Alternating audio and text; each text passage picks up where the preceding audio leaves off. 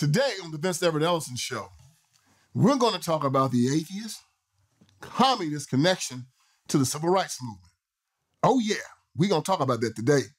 Now I want you to like, subscribe, follow me on X, because you know they don't try to block me, but we're not going to allow it. So we're going to talk about the communists and the atheists who started the civil rights movement today on the Vince Everett Ellison Show.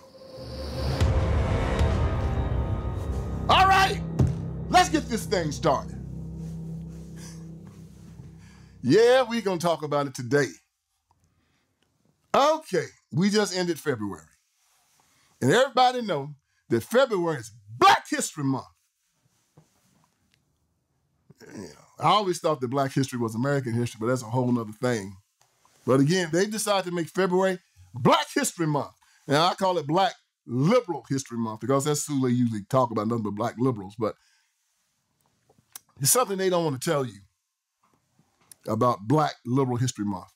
They want to talk about the civil rights movement. You know, they can always talk about the Edmund Pettus Bridge when they walked down that bridge, got hell beat out on that bridge. And they're going to talk about the civil rights movement when, you know, black folks got water cannons and dogs and beat up by the police and all that kind of stuff. You know, they're going to always talk about that to try to make America live in condemnation, make white people in America feel bad about what they did to black people so they'll give them free stuff and tell them, you know, we shall overcome, all that kind of stuff. Yeah.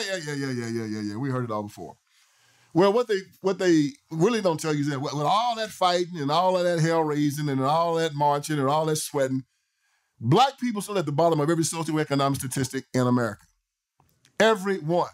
When it comes to family breakdown, number one.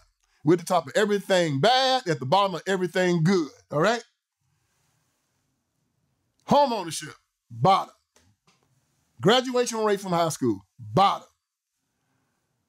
Family development, bottom. Income, bottom. But you want to talk about addicted to dope, fighting, raising hell, going to jail, burning up stuff, we at the top. So the question is, why are you celebrating the civil rights movement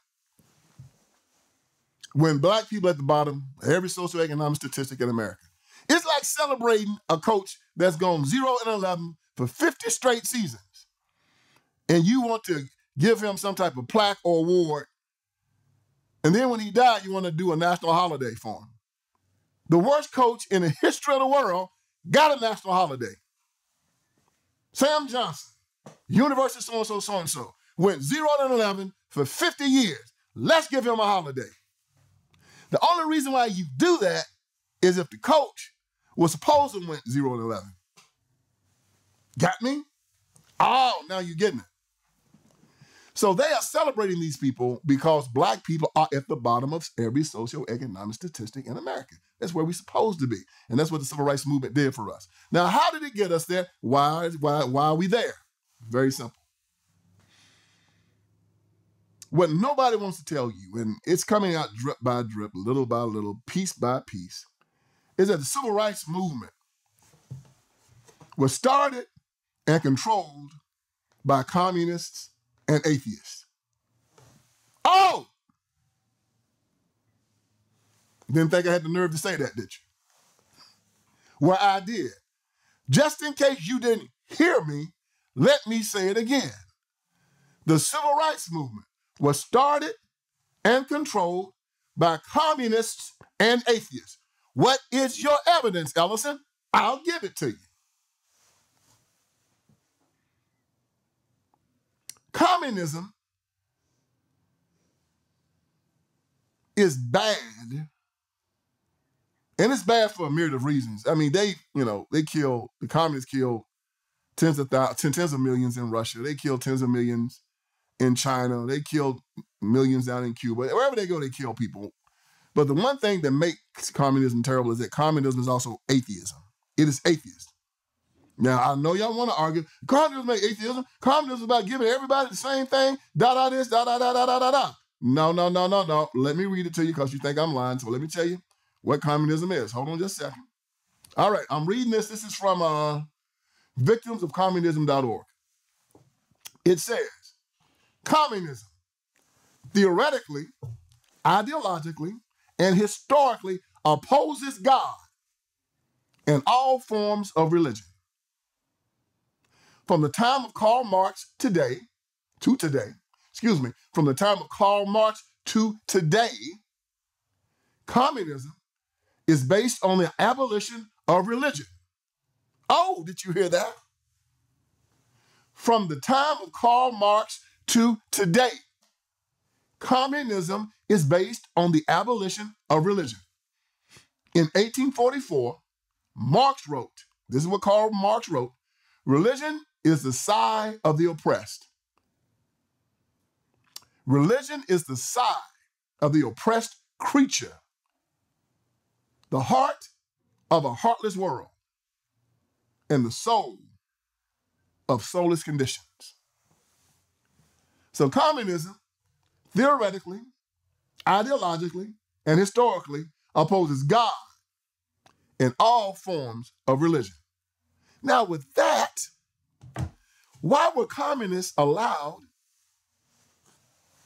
in the church-led civil rights movement, led by Martin Luther King Jr., Jesse Jackson, Al Sharpton, all of these black preachers out there just marching with a bunch of atheist communists? Let's start at the beginning. Martin Luther King Jr., they down in Montgomery, Alabama. They mad because they can't sit beside white folks on the bus. The bus taking everybody to the same plot, but they want to sit up front with white people, and they get mad because they can't. So Rosa Parks decides not to give up her seat. Rosa Parks was an operative, okay? She went to the Highlander Folk School, which was a communist training camp up in Montreal, Tennessee. Yeah, look up Highlander Folk School, started by 3 communists, Miles Norton and Dombrowski and another dude. They started the school. They're a bunch of communists, and they taught them how to start the civil rights movement and use quote-unquote nonviolent tactics to cause violence and start a communist revolution in America. So Rosa Parks was an operative. This was all a setup, okay? So Rosa sits there, gets kicked off, and then they started the Montgomery bus boycott. All right. After the Montgomery bus boycott, Martin Luther King Jr. led it. This guy by the name of Bayard Rustin went down there. He was a communist in his youth. And Bayard was a weird guy. He was openly gay. He had got locked up earlier in his life for having sex in a parked car with 2 white men. But he went down to check out the Montgomery bus boycott, and he saw Martin Luther King Jr. And, Martin Luther King Jr. was magic. Guy's charismatic, smart, great speaker, and he was brave. So Bayard went and found one of his communist friends. Guy's name was Stanley Levinson. Stanley Levinson was the #1 communist in America. #1. He was hooked up with Moscow, Russia, and was a part of the Comintern, whose job was to push communism all over the United States of America. The weird thing was Stanley Levinson was very rich. He had made his money inside New York. He was selling cars in Wall Street. He made a lot of money. But he was also just a dead-end communist. And when he met Martin Luther King Jr., he said, this is our guy. So Stanley Levinson had a lawyer friend by the name of Clarence Jones. Clarence Jones was also a communist, but he was a lawyer up in New York. He, Bayard Rustin, so Clarence Jones, Bayard Rustin, Stanley Levinson, put together the Southern Leadership Conference. Yep, the Southern Christian Leadership Conference, the SELC. That was Martin Luther King's organization. They set it up. I know you don't believe me. Check it out. Stanley Levinson, Bayard Rustin, Clarence Jones did the paperwork to start the SCLC. 3 communists. Now, why do you think they'd want to do that?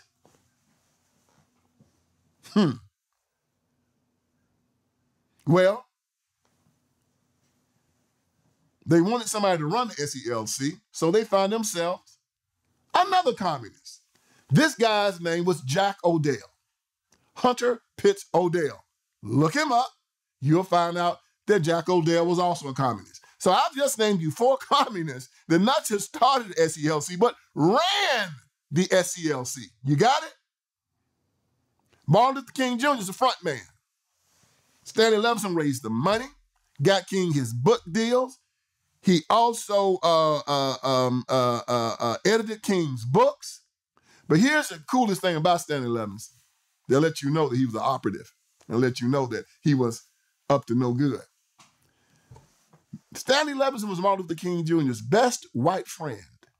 They talked incessantly on the phone. They met all the time. There's not one picture of Martin Luther King Jr. with Stanley Levinson. If you do see one, it's one that they took by accident. I think there might be one out there when he was introducing them to a whole bunch of rich Jewish people up in New York City. But it's none where they're standing there posing. He was always in the background. He was always hiding.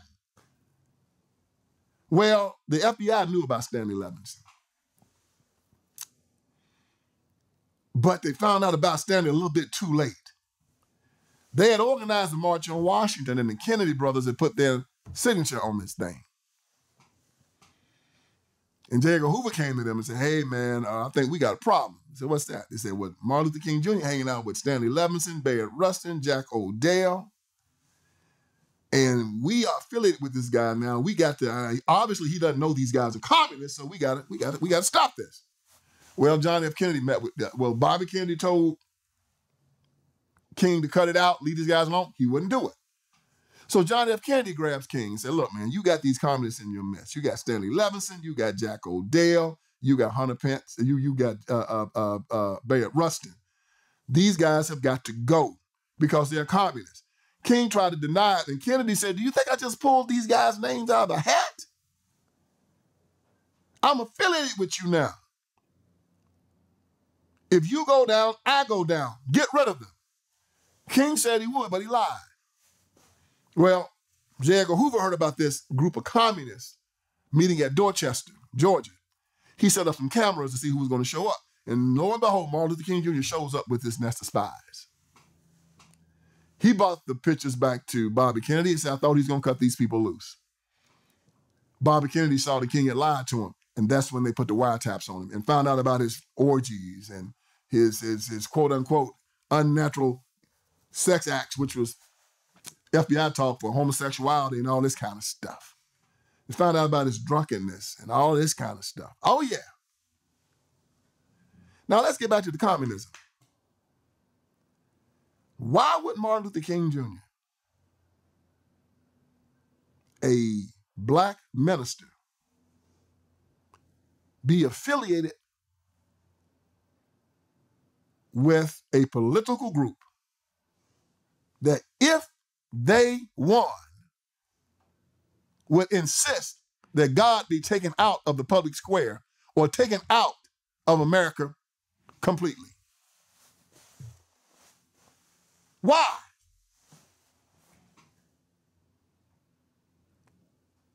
Well, let's look at King's teachings.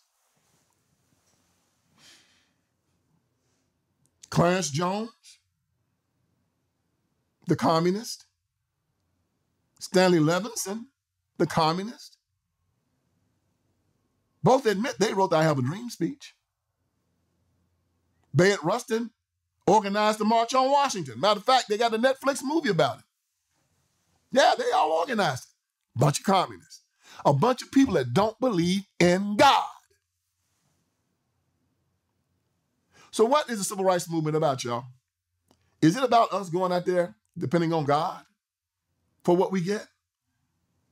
What does our Bible say? I was young, but now I'm old, but I've never seen the righteous forsaken, nor a seed beg bread.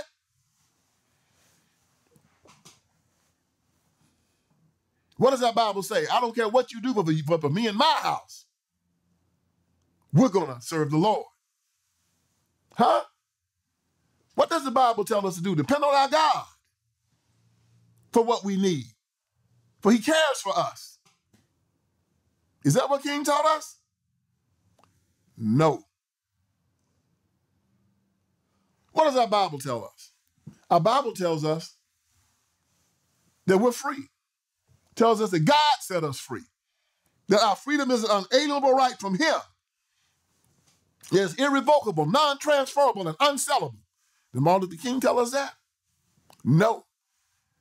He told us 100 years after the Emancipation Proclamation, the Negro is still not free. He said on some certain day we'll be free at last, free at last. Thank God Almighty we'll be free at last. Telling us that we're not free. Am I lying? At the end of his life, he was organizing the Poor People's March to go and beg the government for $30 billion. The government was taking up only $140 billion at that time. He wanted $30 billion for free housing, free medical care, free stuff from the government. He wasn't telling black people to turn to God. He was telling black people to turn to government. And guess where we are now, y'all? At the bottom of every socioeconomic statistic in America. He turned us over to a government educational system that told us we couldn't pray in school. Yeah! They told us we couldn't pray in school in 1962, and yet they were still trying to integrate into that system. And now look at the public educational system. 85% of the children are not proficient in reading or math. The discipline is gone. Why? Because God is not going to run behind you. If you tell him he's not welcome here, he's going to leave. What did he tell his disciples? If you go into a village and they reject you, shake the dust off your feet. He said, I stand at the door and I knock. If you do not open, I will not enter. The civil rights movement was based on one sentence: to hell with God, we want government. And the saddest thing about it is that it was church-led. A bunch of ignorant, stupid, sellout black preachers. So King tried to go inside of the National Baptist Convention and take it over for the civil rights movement. And this was when the black church was a real black church. And they said no. So he tried to take it over down in Kansas City in 1961. Got to fighting on the floor of the church, killed a black preacher on the floor, and they excommunicated King from the black church. Yeah, he was excommunicated from the National Baptist Convention. So whenever somebody tells you the King was a Baptist minister, you say, no, he was not. He was excommunicated from the Baptist church. King started his own denomination. It was called the National Progressive Baptist Convention. See, he was slick. He tried to make you still think he was a Baptist by putting Baptist Convention in there, just putting progressive in front of it. But no. It's an apostate religion that our senator from Georgia, Raphael Warnock, belongs to. Bunch of weirdos, perverts, running around here always talking about abortion and LGBTQ and let's march and take stuff from the government and beg people to take care of us. Yeah, that's King's clique. Yeah, march. No justice, no peace. I want my reparations. Now, what does the Christian faith teach you? Forbearance, forgiveness, love one another. Jesus said, my last commandment to you was for you to love one another. It teaches us to not have envy, no strife, no confusion.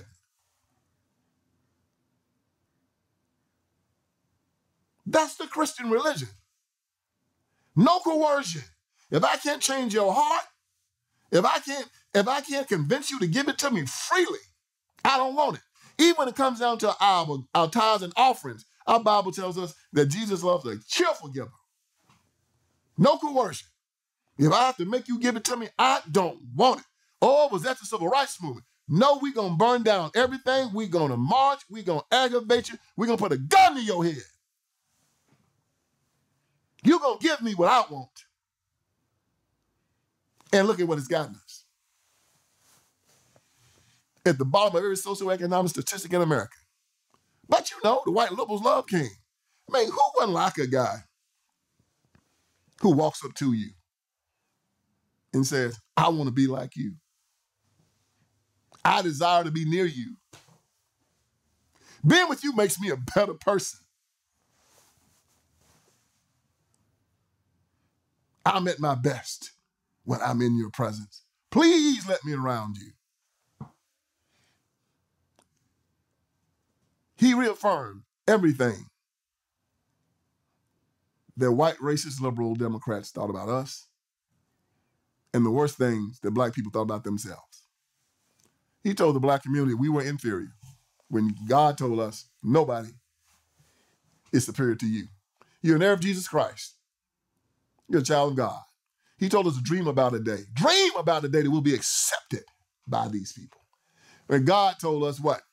You're not supposed to be concerned at all about what mankind thinks about you.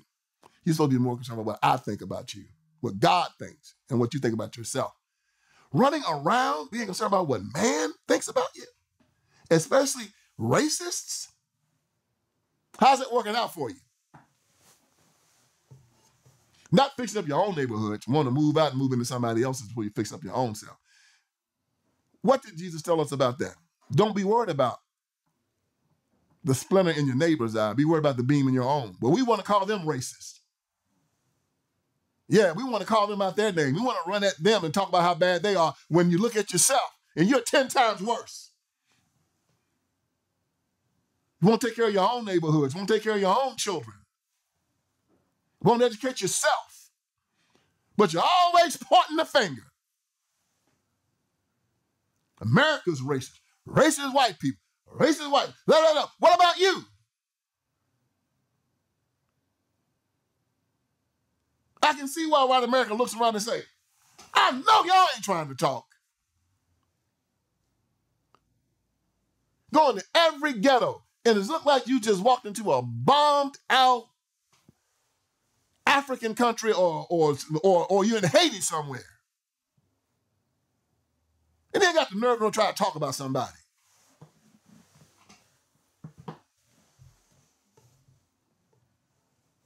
All courtesy of the civil rights movement. But that's why they love him.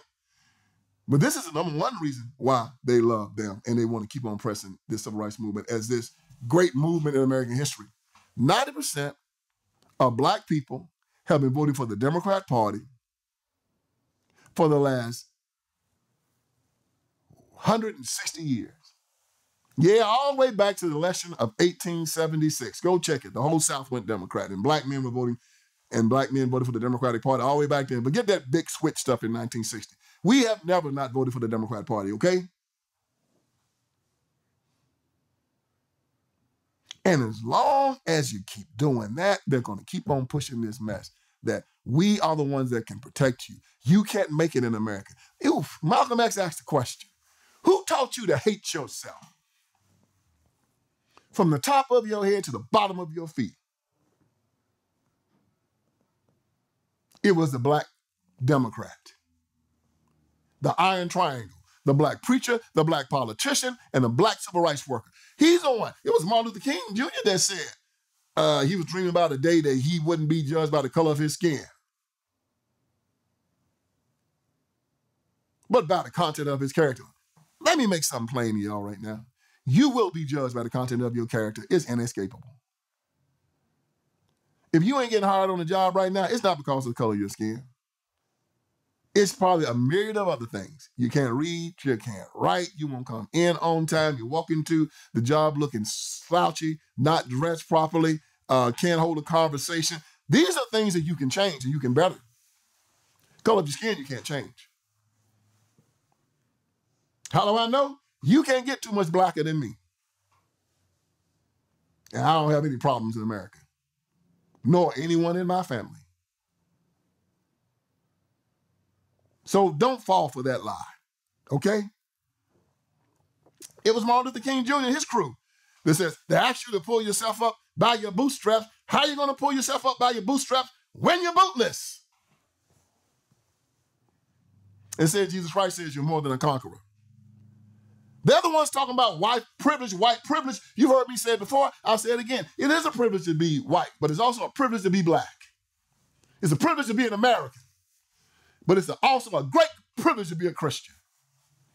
Yeah, they're the ones walking around and talking about America's a racist country. You can't make it no matter how hard you try.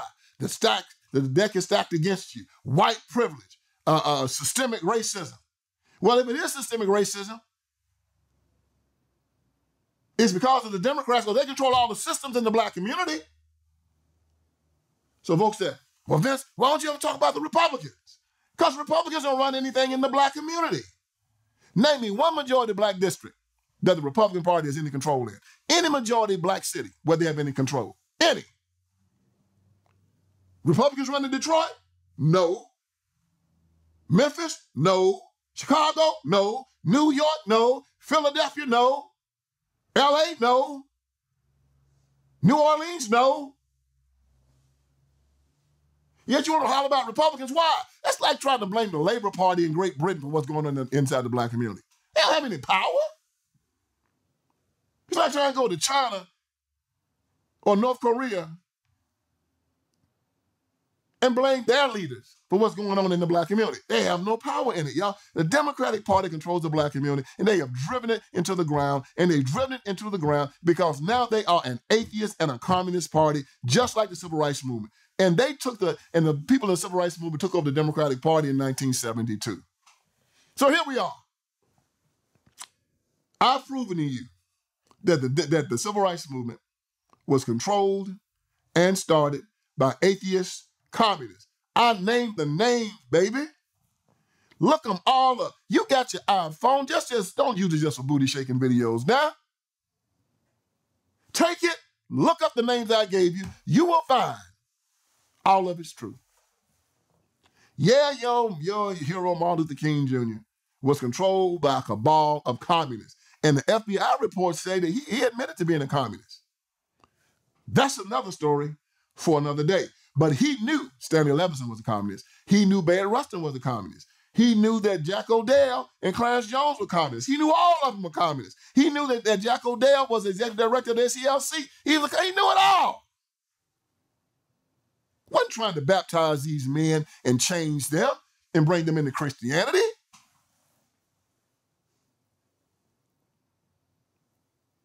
Now you ask the question of yourself, why would King align himself with such people? Why would the Civil Rights Movement allow itself to be controlled by such people? And why now, when we try to warn you about it and tell you about it, your job is to say, I don't want to believe it. Why won't you believe it? You have to Bible everything. What do they try to do? They try to take your right to keep and bear arms away so you can't defend yourself against the government. Yeah, it's communism. They try to destroy religion. Why? Because they don't compete for power. In America, we can always say, no, our rights come from God. Our Bill of Rights say these are rights that you cannot touch government. And if you try to touch them, we'll kill you. Yes, that's what the Bill of Rights are. Bill of Rights are rights that government cannot touch. They come from God. Communism will not allow that because all of the rights come from government as far as they're concerned. Do you understand? Yes, communism wants to control the family. They want to make children snitches to tell the government on their family and only make the parent a conduit between them and government. Public education and everything. They want to control the minds of your children, and that's where all this transgenderism, all this sexual grooming is coming from. They want to make your children their sex slaves, or they want to make you their lap dogs. And it's working. That's why you better get your children out of public education right now.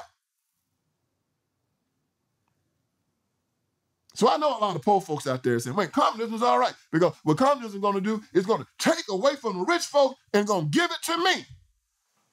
Well, don't your Christian religion say, thou shalt not covet anything of your neighbor? You see why Christianity has to go? Because Christianity and communism are incompatible. Then why was the black church, the Christian black church, tied up with communists? Because they were liars, they were hypocrites. They were a front to God.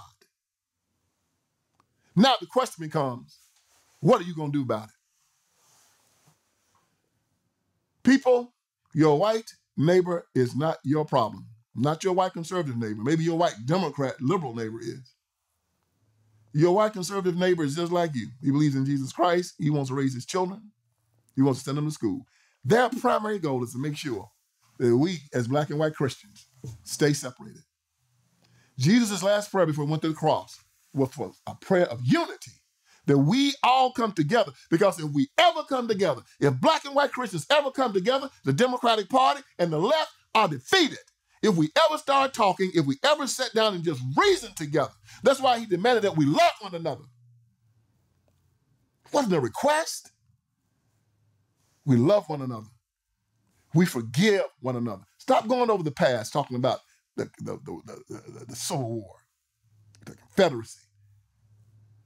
we show forbearance to one another. Whether you want to argue about reparations or not, forget it. Go forward. As a nation, these are the things that keep us from coming together and protecting our children and our country. We are one blood. We are one people. We are heirs of Jesus Christ. We are sons and daughters of God. And the left is that serpent speaking in our ear. They went into the civil rights movement, found a bunch of jackleg, no good, lying, greedy preachers, and they've led the black community into hell and had us separate from our white brothers and sisters in Christ. We are going to repair that. That's why I'm here. I'm going to tell you how the devil is doing it so you can look out for him. So the civil rights movement, the teachings and all of the crap that came from it is of no effect. Look at our people. Look at the condition of the black community and tell me, how can you say that was a great movement? They know it. But as long as you vote 90% for the Democratic Party, they ain't going to change a thing. So I want you to go to my website, VinceELlison.com. That's VinceELlison.com. I want you to check out my documentary, Will You Go to Hell For Me? It talks about all of these things. It talks about how the civil rights movement was led by a bunch of atheist communists and why it's not born the fruit that was supposed to. Except for one thing, getting black people to vote for the Communist Party, which is now the Democrat Party. Get my first book, Iron Triangle. Again, Book Authority gave it number 61 on the best political books ever written in the history of the world. It breaks it all down for you. Then, get 25 Lies. Sold tens of thousands of copies all over the world. My books, all of them are made number one. All of them. They've changed politics all over the world. And Crime, Inc., my latest book, came out this past October. Talks about the Democratic Party is like a crime family. I want to give a shout out to the people at World Overcomers Church in Memphis, Tennessee. It was a great event. The pastor there is awesome. The people in Memphis are awesome. And the people at the University of Iowa this past week, we had a great time. I'm going to Chicago this week, y'all, and I'm going to give a good word there. I am here to wake you up. Hope I did you some good today. So you make sure that you stay looking out for me, because whenever I bring it, I'm going to bring the heat. So join me next week for the Vince Ellison Show.